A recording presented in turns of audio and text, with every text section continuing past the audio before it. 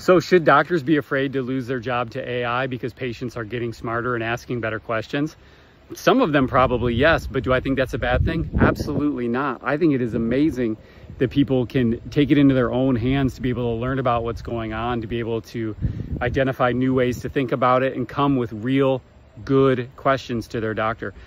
I don't think that's a bad thing at all. Actually, I think it's really great because it helps us to be able to level up the standard of, okay, now when do I need to tap the doctor on the shoulder for their help?